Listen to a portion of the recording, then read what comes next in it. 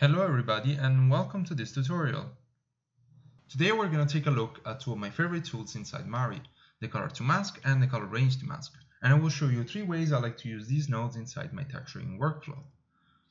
Now they are very simple nodes. They mainly work as color pickers, so the color to mask turns a picked color into a mask, and the color range to mask turns multiple selected colors into a mask.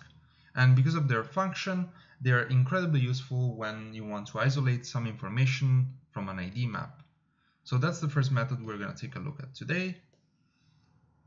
And as I view through the color to mask now, the object is showing up black, and that's because by default the picked color is white and the color to mask is not detecting any information, any white information in the ID map. So I have to go and view the ID map and pick the color I'm interested in. So let's say I want to isolate the top part. Now I have the color picked here, and as I view through the color to mask again, now I have a nice and clean black and white mask, and this is great. But let's say that now to this mask I want to add also the bottom part. Now I would have to create another color to mask, select the bottom, and merge the two nodes together. That's why more often I like to use the color range to mask. So as I double click, you can see that in the node properties I have a lot more options, and this time the object is not showing up black, and that's because I have a little tick box here for the show background.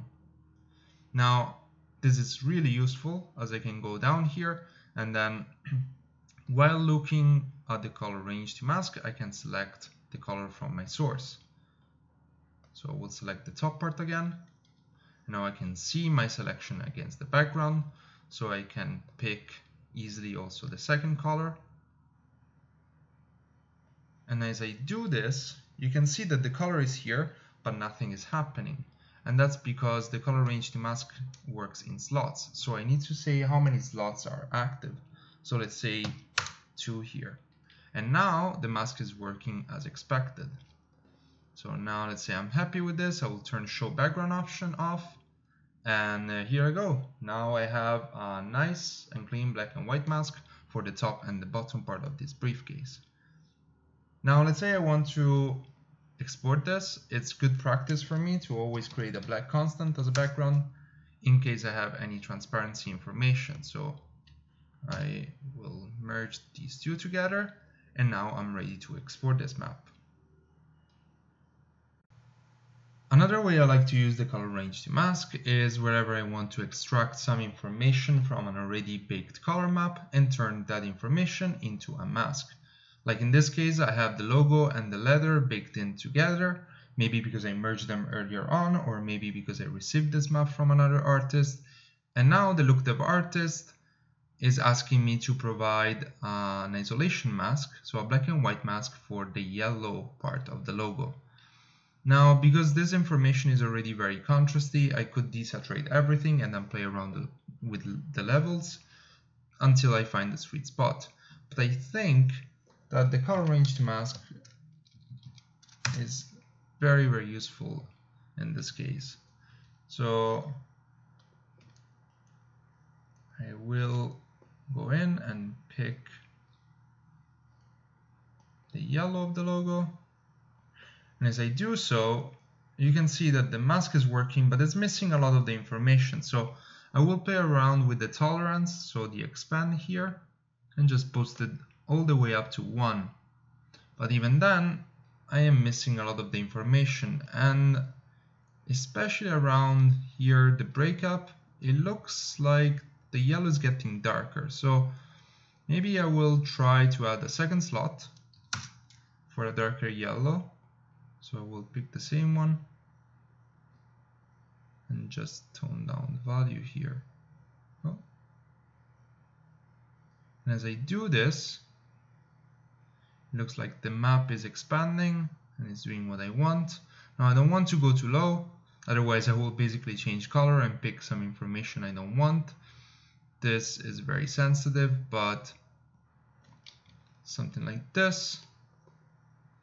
And as I turn the show background off, here we go. Now we have a black and white mask, and the color range to mask really retains all this information, all this breakup, and I think this is really powerful.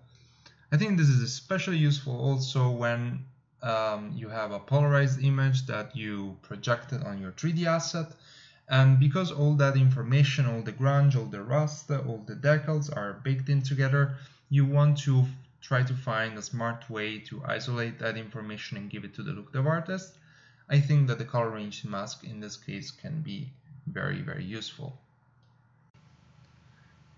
So before we jump into the last part of the tutorial where I show you more on the color range to mask, I want to do some prep work for it.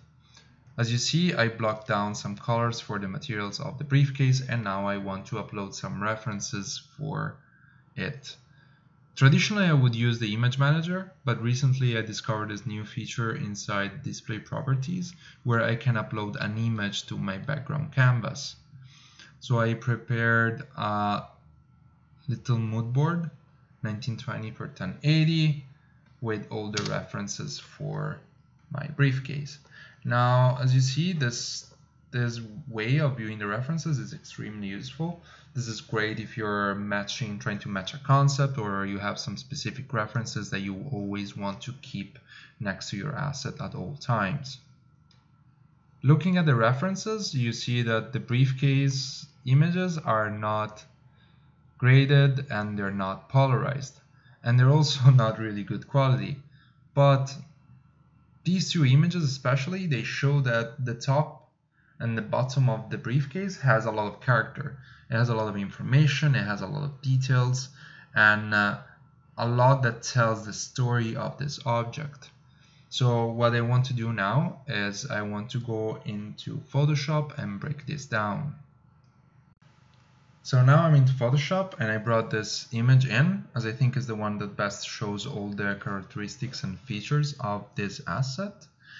And it's really good to always go into Photoshop before you start texturing or painting in Mari. It really helps you to visualize your workflow and to plan any isolation masks or any color breakup that you really want to add onto your asset. So I marked out some of the large breakup I see here. One is more red and just a bit more dark, and it runs around the edges and the corners, and the other one is a bit more light and yellowish. And then I have a mid-frequency breakup that is a bit more patchy and is darker and redder, and often also runs along these scratches here that are the smallest breakup that we have on the surface. So now that I plan this out approximately, I want to go back into Mari and start to rebuild these color variations here with the color ranged mask. So now we're back into Mari, and on top of this base we really want to start building up some of that color variation we discussed into Photoshop. And since we identified that most of the information is on the bottom and the top of the briefcase, I made a little projection of these two angles. So as you can see, the top is not really looking great, but we can still see some of these very nice and unique marks on top of the briefcase that really tell the story of the object. And I really want to try to, well, the bottom is working a lot better. And with these two angles, I really want to try to use the color range mask to extract some of those information. So I'm going back and I'm creating a color range mask.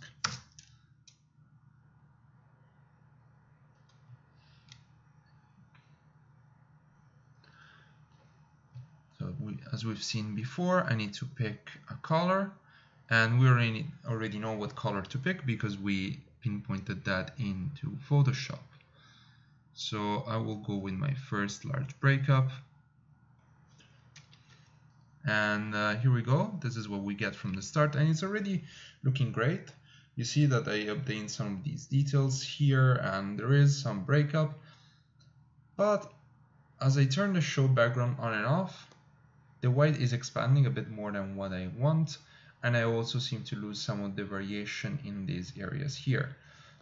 Now I could play around with the expand, but what I also find very effective is to turn down the gain to 0.4, and this really gives me much more range, and I think this is working well. Of course, you can play a lot with these values, but for the sake of this exercise right now, we're just gonna keep it nice and simple. Now, because I have this transparency here, I want to fill the background with a constant. So I'm creating. Okay. So this is the mask I have so far. I'm pretty happy with it. I know I can go back and change it at any time, but now I want to reference this down the node graph, and to do that I'm going to use radio nodes. Now radio nodes are really powerful. I highly suggest to look them up if you don't know how they work, and maybe I will try to make a video myself just for those, but I also suggest to set up shortcut for them, and my shortcut is Shift-T.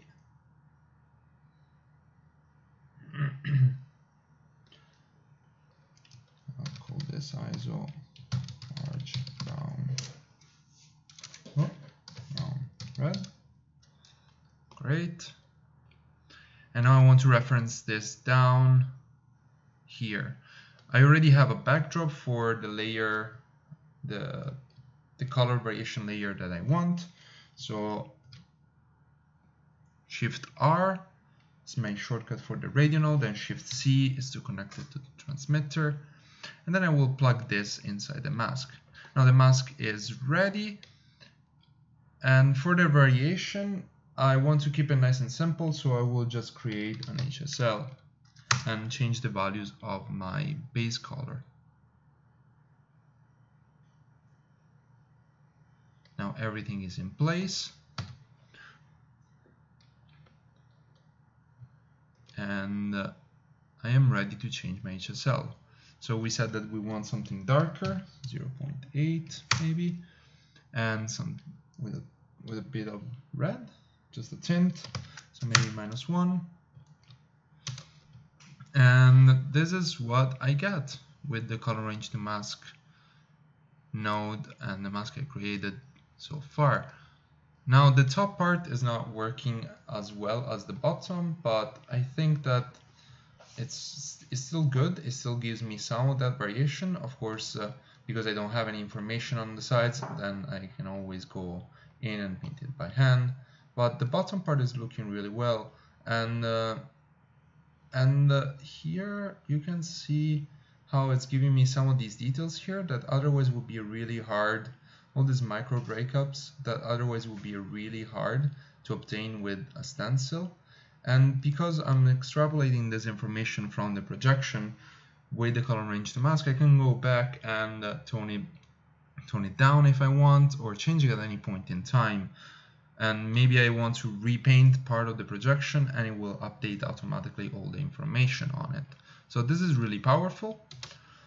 And now I want to replicate this process for every and each layer of color variation we've seen in Photoshop. So as you can see, starting from the projection, I repeated the same process and created ISO masks for every and each layer of color variation we discussed. So now I'll show you how those look like. So this is a lighter brown. Then I added the mid-frequency darker brown. And even if this, I thought it was a bit too broad, I still liked how it looked. So I decided to implement another layer for it to transition better with the scratches. So I used the same ISO, I contrasted it a bit with some levels, and then added another HSL on top. And so this is how it looks. And I think it's looking closer to the reference, so I'm pretty happy with it. And to finish up, I added some scratches. So this is the final result. And again, we started from a projection full of specular information, and we ended up having a flat color. And this is just really using the color range to mask. I think it's a very interesting technique, considering that because everything comes from a projection, all these details here on the texture are really working together, and they're all connected in a way, and I think it's working pretty well. Also, because everything is broken down in masks, I can then reuse all these information here inside the roughness map or the bump map.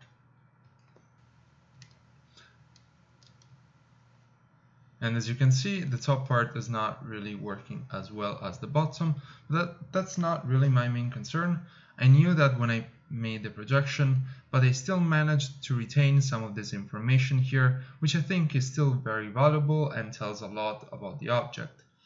So I can always go in and then fix all these areas and use some stencils and hand paint some stuff with some brushes.